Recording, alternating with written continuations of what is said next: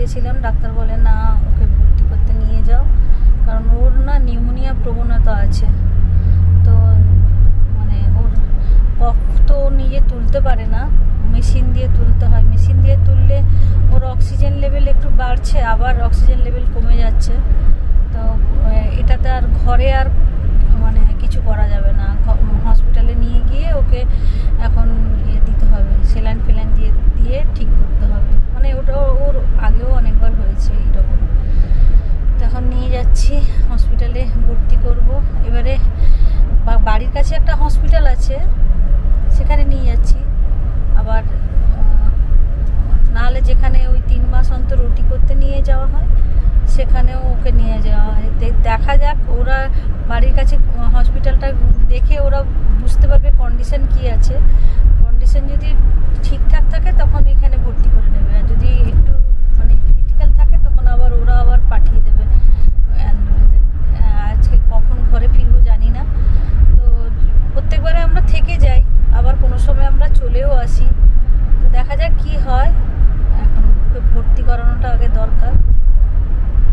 Oxygen level কমে যাচ্ছে, আবার সাকশন মানে ঘরে মেশিন টেশিন আছে, তো ওগুলো তো সাকশন করলে আবার অক্সিজেন লেভেল ঠিকঠাক হয়ে যাচ্ছে।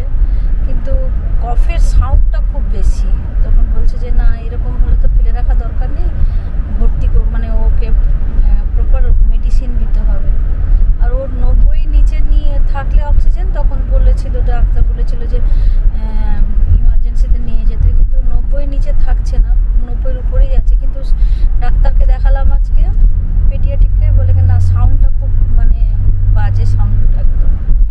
বলে না তোমরা ভর্তি করাও। তো নিয়ে যাচ্ছি, এখন দেখা যাক কি হয়।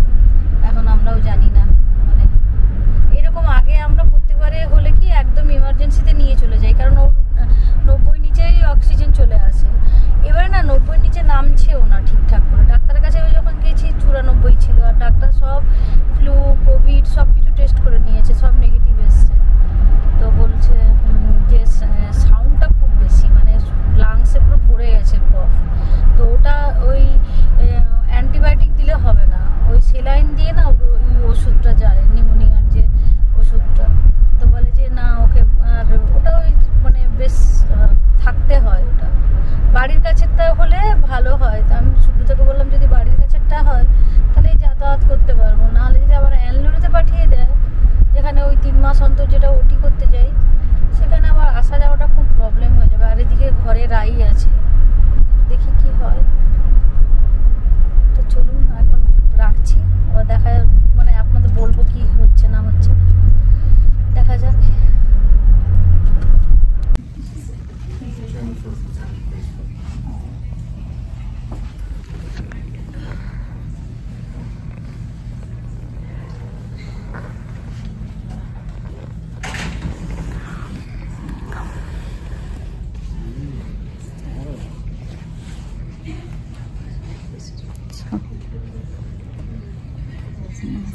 বসে আছি, আওয়াজটা শুনেছেন, ঘড়ঘড় ঘড়ঘড় ঘড়ঘড় করে আওয়াজ।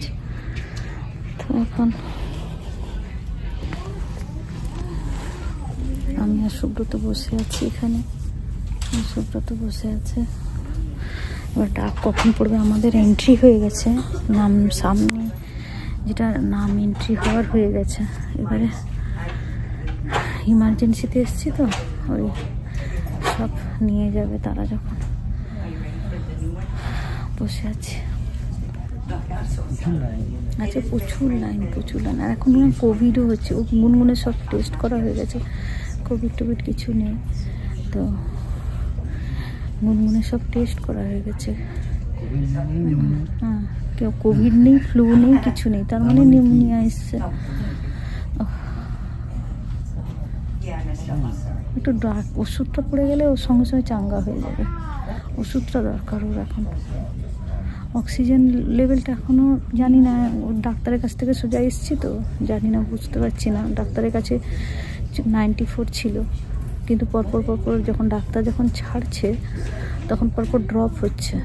তো এখন এখানে বসে আছি, অক্সিজেনটা পেয়ে গেলে আর ট্রিটমেন্টটা ওই সেলাইন ফেলাইন দিলে তারপরে বুঝতে পারবো। এটা হসপিটাল মনে হয় না, এখানকার হসপিটালগুলোতে মনে হয় না হোটেলে ঢুকেছি।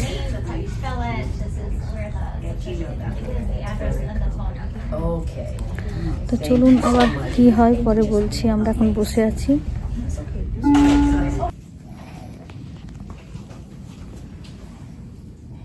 গুনগুন এখন ইমার্জেন্সি রুমে ঢুকে গেছে। এই যে এখনো বেডে দেয়নি, বেডে দেবে, কিন্তু অক্সিজেন দেখুন সেই 94 হচ্ছে, 94, 95, কোনো সময় 96, কিন্তু বুঝতে পারছি না। এবারে না একটু অন্যরকম দেখা দিচ্ছে জিনিসটা। মানে আবার কতগুলো ভাইরাস টেস্ট করতে নিয়ে গেল। কি ভাইরাস হয়েছে দেখুন, 94, 93, 92, আবার 96, মানে অক্সিজেনটা ঠিকঠাক আছে, 90 নিচে যেন না আসে। তো কিন্তু কফের যে সাউন্ডটা না বিভৎস আসছে, ওইটাই ভয় ওর পক্ষে। মানে আর মানে নর্মাল বাচ্চা হলে কি ঘরে একটু মানে ওষুধ দিয়ে একটু দেখতে পারি, কিন্তু ওকে না নেওয়া যায় না, রিস্ক নেওয়া যায় না। মানে এই থাকতে থাকতে কখন যে অক্সিজেন লেভেল ডাউন হয়ে যাবে তার ঠিক নেই। 2 দিন দেখলাম যে অক্সিজেনও ঠিক আছে, জ্বরটাও আর আসছে না, কিন্তু সাউন্ডটা আজকে সকাল থেকে হঠাৎ করে খুব সাউন্ডটা বেড়েছে। আর তখন আর আমরা রিস্ক করলাম না, ডাক্তারের কাছে নিয়ে গেলাম। ডাক্তার বলে না, রাখার দরকার নেই, নিয়ে চলে যাও ইমার্জেন্সিতে। নিয়ে চলে এসছি যথারীতি।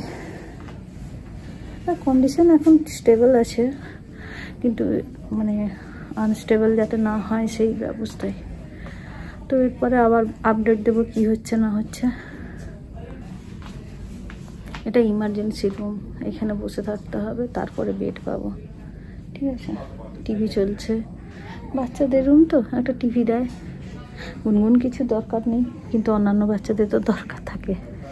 এটা ইমার্জেন্সি রুমে সব মানে ইমিডিয়েট যত মেশিন পত্র সব আছে সেটা। আর এখানে আমাদের দুজনকে 2টো চেয়ার দিয়েছে বসতে, গুনগুনে হুইল চেয়ার। তো চলুন আবার পর দেখাচ্ছি। গুনগুনের এক্সরে হয়ে গেছে। এক্সরেতে বলছে একটুখানি প্যাচ এসছে কোথাও, মানে একদম লোয়ার পোর্শনে, চেস্টের লোয়ার পোর্শনে একটু প্যাচ দেখা দিচ্ছে। তো এখন ওর মেডিসিন পড়েনি, অনেক কিছু আছে মেডিসিন দেওয়ার আগে। এখন ওই মনিটর করছে অক্সিজেন কী সব ব্যাপার। তো হয়ে গেল, সঙ্গে সঙ্গে এক্সরে হয়ে গেল। এক্সরে রিপোর্টও চলে এসছে। তো লোয়ার পোর্শনে আবার সেটা আবার অন্য ডিপার্টমেন্টে পাঠিয়েছে, বলছে যে ওইটা দেখা যাচ্ছে তো একটুখানি প্যাচ, তবে ওরা আর একটু কনফার্ম হতে চায় কি ওটা প্যাচটা। তো সেখানে আবার পাঠিয়েছে, দেখা যাক কি হয়। বাবা আর মা বসে আছে, আমাদের এইটাই হচ্ছে লাইফ। আমরা ভাঙি না, না আমরা কিন্তু না অত, আমরা তো মানে এত ছোট থেকে গুনগুনের জন্য চলছে, তো মানে ও 3 বছর বয়স থেকে চলছে। এখন না অত আর ভয় লাগে না। মানে কি বলুন তো, এখানে ট্রিটমেন্টটা এত ভালো, আমরা জানি যে হসপিটালে রেখে দিলেই ব্যাস, আর কোনো চিন্তা নেই। মানে এখানে আমরা যদি গুনগুনকে রেখেও দিয়ে যাই না, একটা সেকেন্ডের জন্য ভয়ও লাগে না। এত ভালো এদের মানে সব দিক দিয়ে মনিটর কিভাবে করে, মানে অবাক হয়ে গেছে যে হসপিটালে এইভাবে মনিটর করে, মানে না দেখলে ভাবা যায় না। প্রত্যেকটা ফ্লোরে মানে এমনি আপনি হুট করে ঢুকেও যেতে পারবেন না বা বেরিয়েও আসতে পারবেন না, খুব সিকিউরিটিও সিস্টেম। মানে আপনি যদি রেখেও দিয়ে যান আপনার কোনো ভয় নেই। তো আমরা ইনফরমেশন জোগাড় করবে এখন, যেহেতু ওর অক্সিজেন লেভেলটা ঠিক আছে। এখন ইনফরমেশন এখন হচ্ছে গুনগুনের এখানে দেখতে দেখতে সব এখন নার্স ডাক্তার এক জায়গায় ছুটেছে, একটা মানে সিরিয়াস কন্ডিশন কেউ এসছে। তো বললো যে একজন সিরিয়াস এসছে, মানে পেশেন্ট এসছে, তার কাছে যাচ্ছি। মানে এদের কিন্তু সত্যিকারে মানে কি ভিড় হয়ে যায় ডাক্তারের। গুনগুন যখন ফার্স্ট টাইম এরকম অ্যাটাক হলো না, মানে আমরা রুমের ভেতরে বসারই জায়গা পাইনি বা দাঁড়ানোর জায়গা পাইনি, আমরা সেই কত দূরে দাঁড়িয়েছি। রুমে এসেছি, ডাক্তার মানে মানে ও যে ইমার্জেন্সি রুমটাই ছিল 7-8 ঘন্টার মতন, তারপরে আবার অ্যান্ডোরিতে আমাদের পাঠিয়ে দিল। তো সেই যে 7-8 ঘন্টায় মানে 40-50টা ডাক্তার আর নার্স মিলে ওকে পুরো ট্রিটমেন্ট করেছে। মানে ভাবা যায় না এখানে ডাক্তার আর নার্সের যে যখন কোনো ইমার্জেন্সি রোগী চলে আসে, মানে প্রত্যেকটা মাথা থেকে পা পর্যন্ত প্রত্যেকটা অর্গানের মানে ডাক্তার আসে আর নার্স আসে তার সেই রিলেটেড, পুরো ঘর ভরে যায় পুরো। তো আমার মনে হচ্ছে একটাই এসছে, বলে গেল যে একটা ইমার্জেন্সি এসছে, ওখানে যাচ্ছি আমরা। আর ছুটে ছুটে এই ঘরে যেগুলো মেশিন ফেশিনগুলো আছে কিছু কিছু সেগুলো নিয়ে যাচ্ছে ছুটে ছুটে করে। তো চলুন আবার বলছি কি হচ্ছে পরপর। এখন বসে থাকতে হবে, আমরা জানি যে অনেকক্ষণ বসে থাকতে হয়। ওর গুনগুনে ডায়াগনোসিস হয়ে গেছে, বলছে যে রাইনো ভাইরাস হয়েছে, নিউমোনিয়া নয়। ওর তো অ্যাসপিরেশন নিউমোনিয়ার ধাত আছে, তো বলছে এটা ভালো লক্ষণ যে নিউমোনিয়া হয়নি, ও রাইনো ভাইরাস হয়েছে। বলে এটা কমন ভাইরাস, এটার কোনো মেডিসিন দিতে হবে না। বলে যদি ফার্দার জ্বর আসে বা অক্সিজেন ডিটোরিয়েট করে তখন আবার আসতে হবে এখানে। তো ওটা যা আমি করছি ঘরে বলে একদম পারফেক্ট হচ্ছে। 2 দিন ধরে যেরকম আমি মানে ওকে সামলাচ্ছি ওই রকমই করতে হবে, মানে সাকশন করতে হবে, অনেক রকম কিছু ফেস যেগুলো দেই আমি ঘরে যেরকম ও ট্রিটমেন্ট চলে ওইটাই চলবে। আর যদি জ্বর আসে বা অক্সিজেন ড্রপ করে তখন আবার নিয়ে আসতে হবে। তো বলছে যে না রাখার দরকার নেই, নিয়ে চলে যেতে পারো। যাই হোক দেখানোর মানে এত কফের সাউন্ড হচ্ছে না, ভয় লাগলো, মানে খুব ভয় লাগছিল। আমি রাস্তায় আসছি খুব মানে ভয় লাগে ওকে নিয়ে। এই যে ছেড়ে দেবে, দেখুন এখনও কফের সাউন্ড। বললো যে এটা এমনিই যাবে, মানে কোনো ওষুধ দেবে না। এখানে হট করে ওষুধ দিতে চায় না, মানে ওষুধ দিচ্ছে মানে ওর সত্যি ওষুধের দরকার, এমনি কথায় কথায় এখানে ওষুধ দিতে চায় না। তো আর এইটা না আমি জানি ওর মানে এর আগে যখন ছোট ছিল তো ডাক্তার না কফের এখানে ওষুধ দেয় না। এই যে আওয়াজ হচ্ছে সাউন্ড হচ্ছে কফের ওষুধ দেয় না, ডাক্তার বলে পটি করলে সব ঠিক হয়ে যাবে। সত্যিকারে ও যদি ওর 3-4 দিন আজকে পটিও ঠিকঠাক হয়নি, ও যদি পটি ঠিকঠাক করে দেয় এই কফটা কিন্তু বেরিয়ে চলে যাবে, এটা আমি জানি। আমি ডাক্তারকে বললাম ও যে ও পটি করছে না ঠিকঠাক করে, না পটির ডোজটা আর একটু বাড়িয়ে দেবো। ও তো এমনিই তো পটির ডোজ খায়, পটি করার জন্য ওকে ডোজ দিতে হয় প্রত্যেক দিন। তো ওটা একটু বাড়িয়ে দিলে যদি দেখি পটিটা হয়ে যায় ভালো করে, তাহলে এইটা বেরিয়ে যাবে।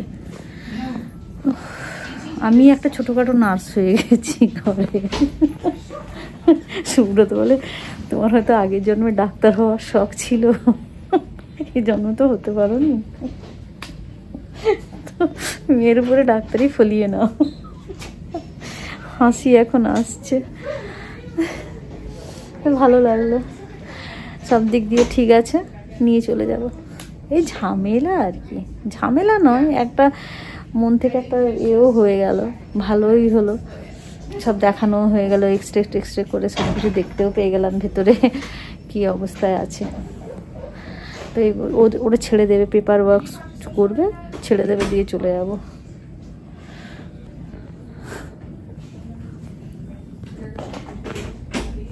মানে কি যে পেশেন্ট আসছে না, এই সর্দি কাশির কি বলবো। স্কুলগুলো যায় আরও ছড়ায় এগুলো, আর এটা ছড়ানোই মানে স্কুল থেকেই নিয়ে এসছে, মানে কমন ভাইরাস বলছে এটা, মানে এটা কমন মানে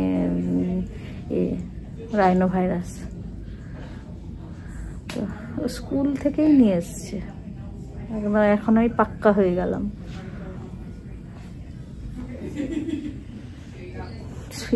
ছেড়ে দেবে, চলুন।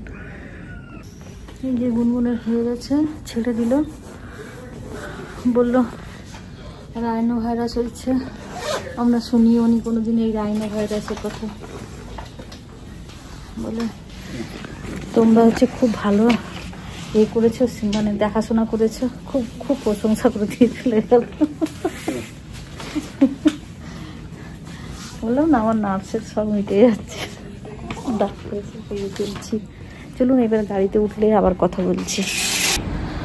এই যে বেরিয়ে এলাম, সারাদিন আজকে, এখন সন্ধ্যা হয়ে গেছে, মানে সারাদিন এই ডাক্তারের চক্করেই গেছে। সুব্রত অফিসে ছুটি নিল, প্রথমে কাজ বাজ হলো, তারপরে যখন দেখলো এরকম হচ্ছে আর ডাক্তারের অ্যাপয়েন্টমেন্ট পেয়ে গেছে, সঙ্গে সঙ্গে আমরা বেরিয়ে চলে এলাম। মানে ওর কালকে অ্যাকচুয়ালি একটা ডাক্তারের মানে যে পেডিয়াট্রিক ওর অ্যাপয়েন্টমেন্ট ছিল, তো যে মেন ডাক্তার সে ছিল না, অন্য ডাক্তারের কাছে দেখানো হলো, ও পেডিয়াট্রিক।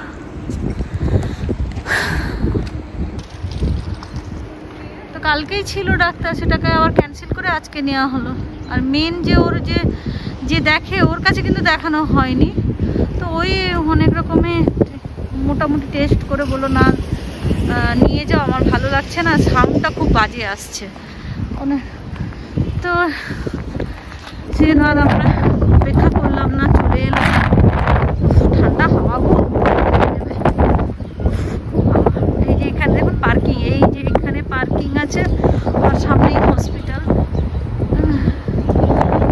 সুন্দর বিশাল বড় হসপিটাল। ওই যে পুরো যে ওই দিকটা দেখা যাচ্ছে পুরো সবটাই হসপিটাল, আর ওই দিকে অনেক দূর পর্যন্ত আছে হসপিটালটা।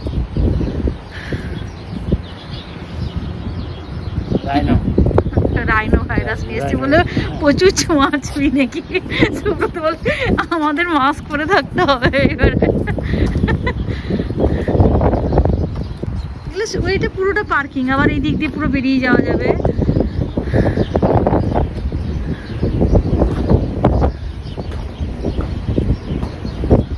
আর আমরা রেখেছি নিচতলাতে গাড়ি, তো এই যে যাবো, এখানে লিফট আছে, পার্কিংও বেশ সুন্দর করে লিফট করে দিয়েছে। এই যে সিঁড়িতেও কেউ নামতে পারে, লিফটেও যেতে পারে। আমাদের আছে দোতলাতে আছে, মানে দোতলা না নিচে। কি সুন্দর এখানে দেখুন, ঠান্ডার দিনে হট করে লোকের ঠান্ডা লাগবে না। এই পার্কিং করলো, উঠে এলো, এই দিক দিয়ে বেরিয়ে হসপিটালে ঢুকে গেল, মানে যতটা কম ঠান্ডা লাগানো যায়।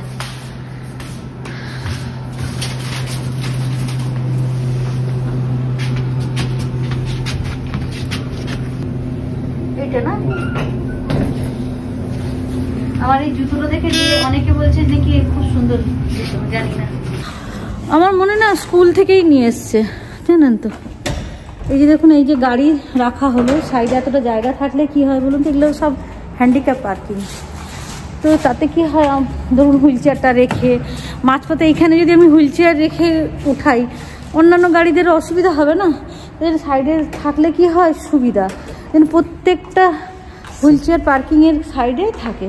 আমাদের ধরুন এইখান থেকে ওই যে লাগানো আছে হুইল চেয়ারের জায়গা, মানে এ করার, আবার কি প্রায় গাড়িতে আবার এই সাইডে এরকম র্যাম্প থাকে, মানে হুইল চেয়ার নিয়ে ঢোকার, তাদেরও স্পেস দরকার না। তো এই জায়গাটা, এই একটা গাড়ির মাঝখানে একটা গাড়ি অনেকটাই ফাঁকা থাকে, কিন্তু ফাঁকা থাকলে কেউ গাড়ি রেখে দেবে না, একটা সাইকেলও পর্যন্ত রাখবে না, রাখলেই পুরো ফাইন, মানে বিশাল টাকা, $250 না কত ডলার ফাইন হয়ে যাবে। মেয়েটা ভোগান্তি পাবে, ও বলছে 7-8 দিন লাগবে ঠিক হতে। তার মধ্যে যদি অক্সিজেন লেভেল যদি কমে যায় খুব, তখন নিয়ে আসতে বলেছে। ওই সাকশন করে যদি অক্সিজেন লেভেলটা সাকশন করতে হয়, নাক দিয়ে পাইপ ঢুকিয়ে কপগুলোকে বের করতে হয়, তো ওটা করার পরেও যদি না 90-এর উপরে না ওঠে তখন নিয়ে আসতে বলেছে। তো বললো আমরা যেটা ভয় খাচ্ছিলাম নিউমোনিয়া, বলে না নিউমোনিয়া হয়নি। তো ও যেটা ওর হয় ধরনটা, ডাক্তারের কাছে ও যে লাংসের ডাক্তার, ওকেও সকালবেলায় ফোন করা হয়েছে, তো বললো না নিয়ে যাও ইমিডিয়েট। তো নিয়ে চলে এসছি, কালকে আবার ওকে ফোন করে জানাতে হবে। ও ভয় খাচ্ছিল যে না, ও আর সেদিনকেই গেছিলাম, 1 মাস আগে গেছিলাম, ও খুব খুশি যে ওর আর নিউমোনিয়া হচ্ছে না, অ্যাসপিরেশন নিউমোনিয়া হচ্ছে না, খুব খুশি। তো হঠাৎ হয়েছে, কালকে আবার ফোন করে জানাতে হবে, বলে না রিস্ক নেওয়ার দরকার নেই, নিয়ে চলে যাও। যাই হোক, ধকল হলো বটে সারাদিন, খাওয়া দাওয়া তেমন কিছু হয়নি, প্রচুর সবজি টবজি সুব্রত নিয়ে এসছে। আজকে ভেবেছিলাম আমি একটু রান্না বান্না করব, তো সারাদিন ঘুরছি এরকম করে, আর সবজিগুলো আছে পুরো ফ্রিজ ভর্তি। তো গিয়ে একটু রান্না বান্না করব, রাইকে একটু আদর করতে হবে। ও পুরো মাথা তার খারাপ হয়ে যায়, কাল থেকে ও আমাকে পাচ্ছে না একদম না। আমি যখন ডাক্তার কাছে গেছিলাম দিয়ে গুনগুন গাড়িতেই ছিল, আমি শুধু ঘরের ভিতরে গিয়ে এটা নিয়ে এসেছি, ওই যে কাগজপত্র কিছু থাকে ওগুলো নিতে গেছিলাম। ও আমাকে দেখে না শুধু এরকম ডাকছে কুরুক কুরুক, মানে ওটা না আদরের ডাক, ওর কুরুক কুরুক করে ওটা ওটা ডাকছে এরকম করে কুরুক কুরুক কুরুক। কষ্ট লাগছিল দেখে তখন, বেচারা অবলা প্রাণী, ও কিছুই জানে না। আমাদেরকে তো ভালোবেসে ফেলেছে না, ও ভালোবেসে ফেলেছে। কষ্ট লাগছিল তখন দেখে ওকে। গিয়ে ওকে আদর করতে হবে, খাইও নি, মানে ও আমাকে, আমি একটু গিয়ে ওই মানে কাগজ আনতে গেছিলাম, আর একটা পেয়ারা ছিল অর্ধেক সুব্রতই কেটে এনে দিয়ে দিল, বলে কি অর্ধেক খাও। ও না দেখি পেয়ারা মুখ দেয় না আজকে, মানে খায়নি তো সকাল থেকে মনে বসেই আছে।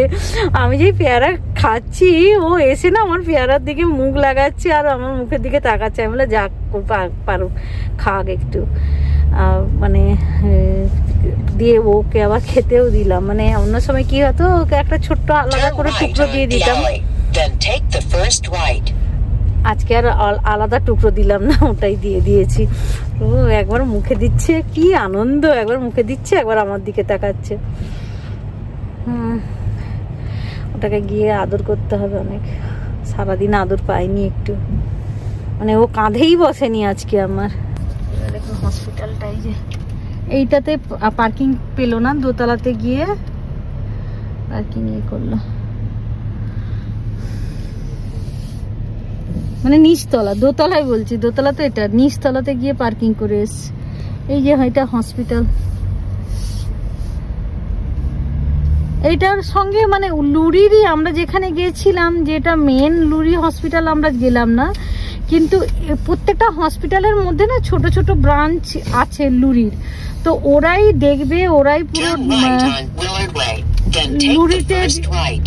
এই যে দেখলো রিপোর্ট কিন্তু হলো লুরিতেই, তো সেটা ওরা সামলে যতটা নিতে পারলো তো ভালো, না হলে ওরাই লুরিতে পাঠিয়ে দেবে।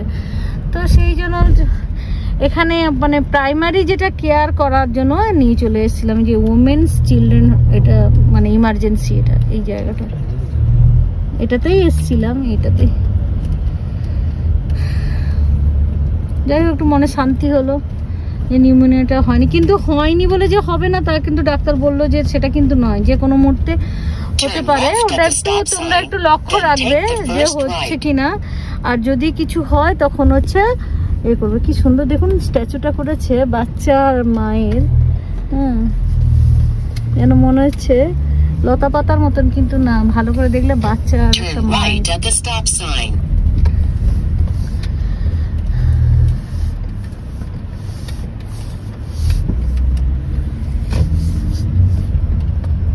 যাদের এই হসপিটালের গায়ে ঘর তাদের কিন্তু বেশ ভালো, তাই না? না না হেঁটে হেঁটে চলে যাবে না, হেঁটে খালি বেডে শুয়ে যাবে। সুব্রত বলে কাছাকাছি ঘর হলে কি হলো, খালি বেড তাহলে কি গিয়ে শুয়ে থাকবে ওখানে? আত্মীয় স্বজন এলে নাকি পাঠিয়ে দেবে।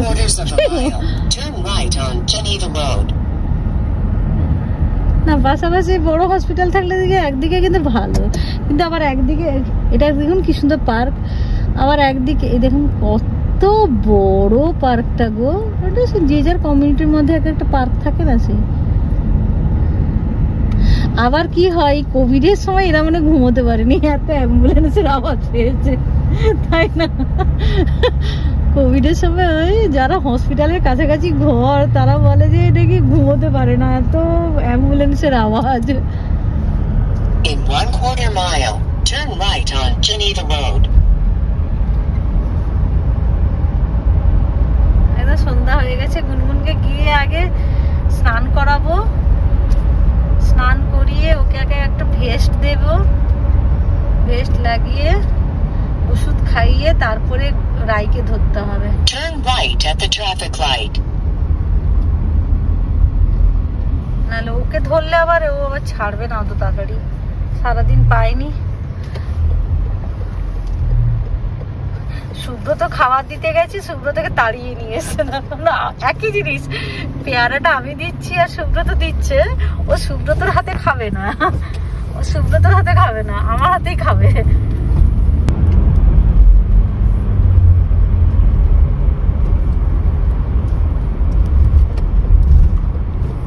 বেশ ভালো লাগছে কিন্তু, সন্ধে হয়ে এসছে।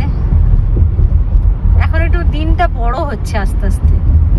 মানে আগে তো এই 5টা মানে একদম অন্ধকার, একদম অন্ধকার হয়ে গেছিল, রাত হয়ে যেত। এখন এই 6:45, 5:45 বাজে, এখনো ফাঁকা, বাইরে সব খেলছে পার্কগুলোতে। মানে আমরা ডাক্তারের কাছে গেলাম, সেখানে মাত্র 3টে ওরা এ করলো, একটা কোভিড, একটা ফ্লু, আর একটা কি বললো একটা। তো কিন্তু এইখানে আসার সময় 20টা ভাইরাস ওরা টেস্ট করলো। ওই ব্লাড নিল না, মুখের না নাকের নিয়ে, নাকে একটা ওই তুলোর মতন দিয়ে, তো সেটাকে নিয়ে টেস্ট করলো। তো 20টা ভাইরাসের মধ্যে কি রাইনো ভাইরাস, আমি লাইফে ফার্স্ট দেখলাম রাইনো ভাইরাস। সামনেটা যাচ্ছে, টেসলা যাচ্ছে।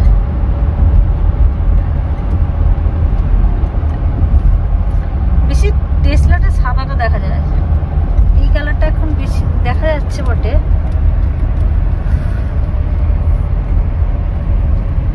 এই যে টেসলা, এই দেখো হাতলটা না ভেতরের দিকে থাকে।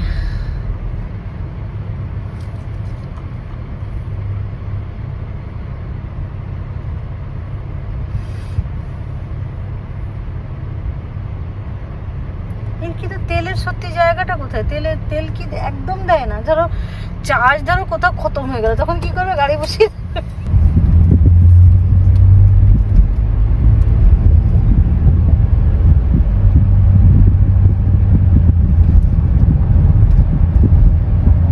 আমার মনে হয় স্কুল থেকে নিয়ে এসছে না তো, বলছে কমন ভাইরাস এটা। আর আমাদের ঘরে তো কারো সর্দি কাশি হয়নি, আর আমরা বেরোইও না, ভাইরাসটা আসবে কি করে বলুন? ও স্কুল থেকে নিয়ে এসছে জানেন তো। এখানে হাঁচি সর্দি কাশিতেও সব স্কুল চলে আসবে। এটা হচ্ছে অ্যামাজনের স্টোর। এটা বাবা কত বড় স্টোর গো! আমি তো মানে এইটুকুতে মানে স্টার্ট করলাম, সেই পাশ থেকে শুরু হয়েছে, আমি জানিও না এটা অ্যামাজনের যে কত বড় স্টোর। হ্যাঁ, turn right at the stop sign.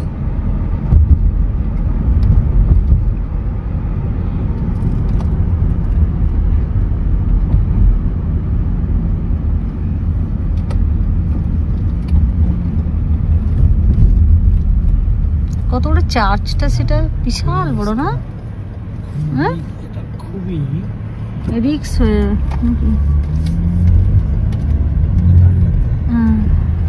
নেই। চলো না, আমি একটু সুব্রত যখন তখন হেল্পারিং করে দেয়, যেখানে ধরুন সিগন্যাল টিগন্যাল থাকে না, একটু দেখতে হয় তো, তখন একটু হেল্পারগিরি করি আমি।